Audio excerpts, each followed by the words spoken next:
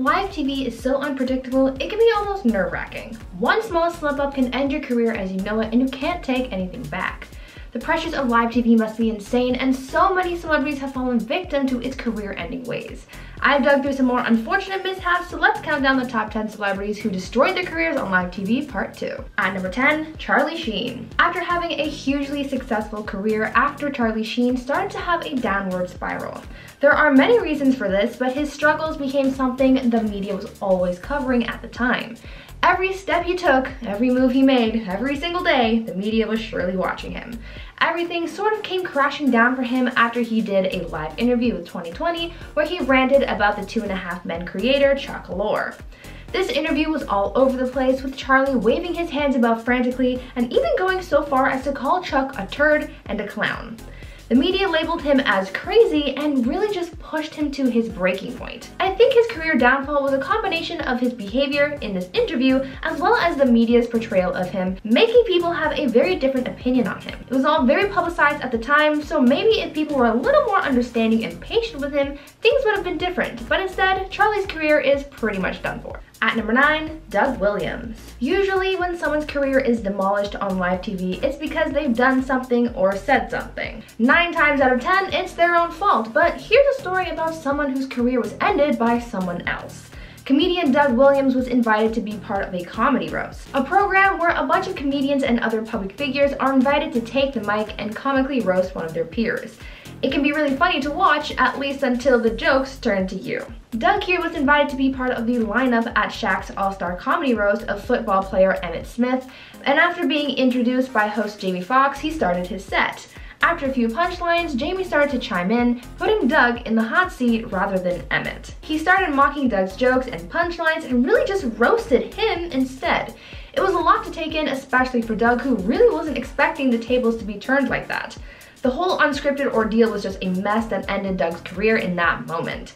Jamie later defended his actions, but that really didn't help the situation. Now, before I go any further, I'd like to ask you guys to consider leaving a big ol' thumbs up on this video if you're enjoying it so far, and also head on over to my gaming channel, Viper Girl, and check that out and subscribe while you're there. At number 8, Jackie Mason. I'm sure we are all aware of how touchy TV networks are about saying expletives. Saying some kind of adult word can cause some serious consequences, but what about hand gestures?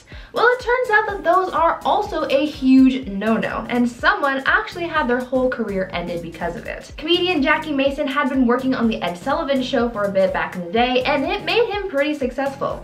He was given a contract for 6 appearances, which was set to earn him around $45,000, which is more like $350,000 in today's money, since this all happened way back in the 60s. Either way, it was a very well-paying job, only for having to do 6 appearances.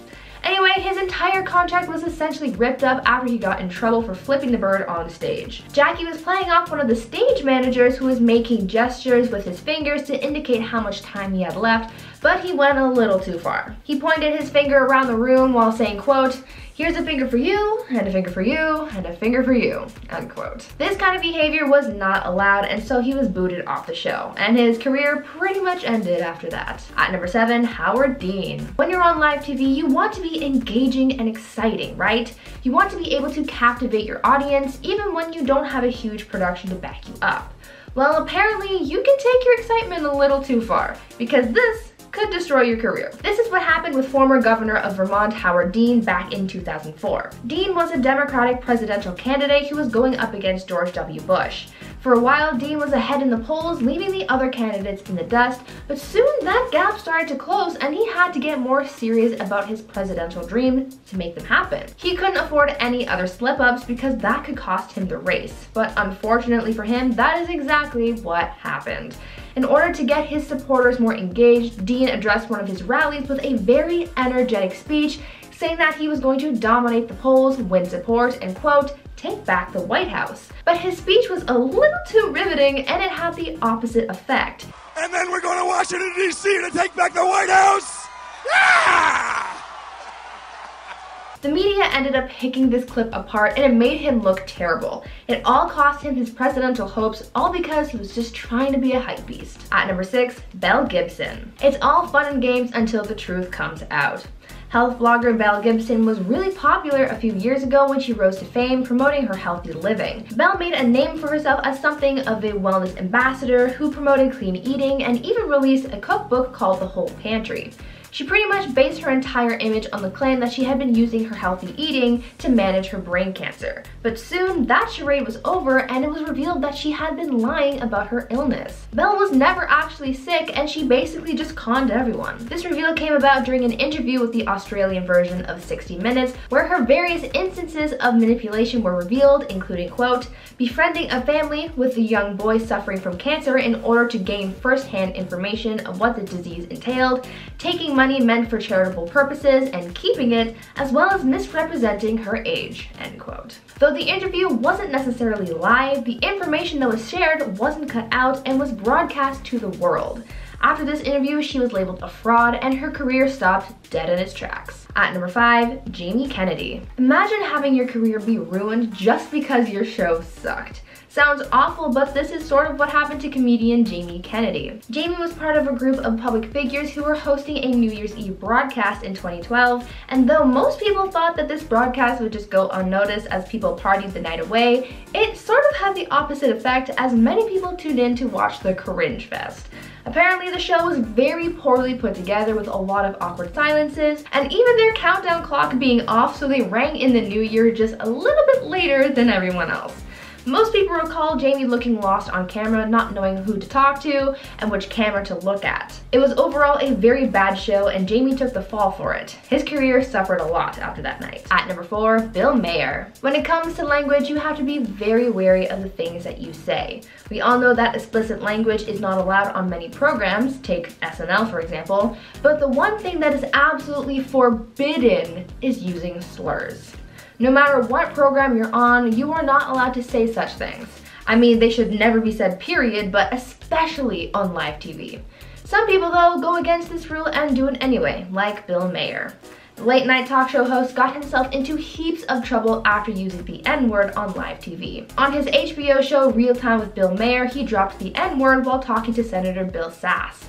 When the senator told Bill that he would like to invite him to visit Nebraska and, quote, have you work in the fields with us, Bill replied, scoffing at the idea, saying, quote, I am a house N-word. After those words left his mouth, the fury came from the public condemning his use of that word. Though he thought he was using it in a joking manner, that didn't take away from the fact that he actually said it and the severity of his actions. Bill was subsequently ripped apart by his audience and even other late-night personalities like Stephen Colbert. Something as serious as saying a word like that is hard to come back from, and his career hasn't really been the same since. At number 3, Steve Harvey. When it comes to live TV, the stakes are high since you can't really take anything back. You can't edit out your mistakes, and so when you slip up, everyone gets to witness the cringy affair. This is what happened to Steve Harvey back in 2015 during the Miss Universe competition, where he made one of the biggest mistakes in TV history. It was all coming down to the wire as the final vote was being read, and it was down to the last 2 contestants, Miss Colombia and Miss Philippines. The drum roll happened and Steve read off the name on the card, crowning Miss Colombia as the winner. There were cheers, but a lot of confusion as well. A few moments later, Steve returned to the stage to announce that he had actually read the card wrong and that Miss Colombia was actually the runner-up. They had to take the crown from Miss Colombia and give it to Miss Philippines, the actual winner. The look on Steve's face in that moment said it all. He knew he was in big trouble. Everything was fixed in the end after that huge mess up, but since this pageant disaster, Steve's presenting career hasn't really been the same.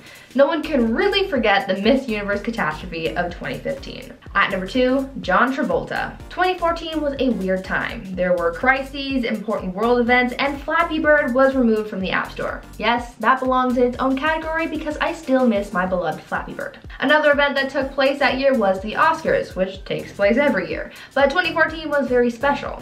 In 2014, John Travolta created one heck of a meme. In that ceremony that year, John was due to introduce Idina Menzel, the voice of Elsa from Frozen, to hit the stage and sing the hit song Let It Go, and it seemed like a simple enough task, except it wasn't. While John was supposed to introduce Idina to the stage, he instead called on someone named Adele Dazeem. Now, I don't know who this Adele Dazeem character is, but she sure does look a lot like Idina. That moment was embarrassing and caused a number of memes. A John Travolta name generator was even created online, adding to the craziness.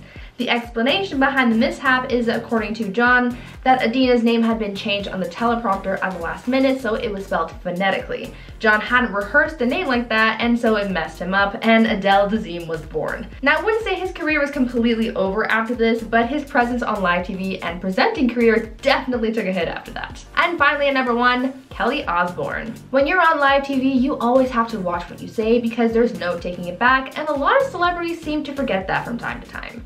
During an episode of The View, Kelly Osbourne really messed things up while trying to clap back at Donald Trump, and she faced a lot of backlash from it. Just shortly before this episode aired, Donald Trump, who was at the time only a presidential nominee, was saying offensive things about the Latinx community and how he wanted to deport them. It was a highly controversial topic that really should have been a sign to what was to come, but I digress. Well, in a very poor attempt at clapping back at Trump's comments, Kelly said, quote, "If you kick every Latino out of this country, then who's going to be cleaning your toilet, Donald Trump?"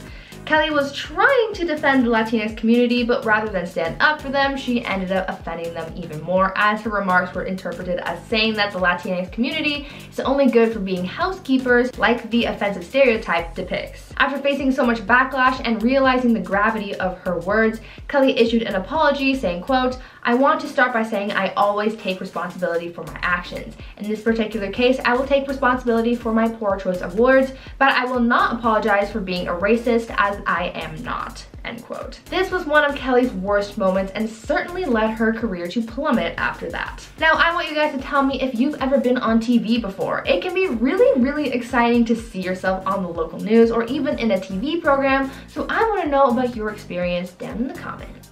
Anyways, guys, that's been our list. I've been your host, Brie Room, and until next time, stay safe, make good choices, and I'll see you guys next time. Bye, friends!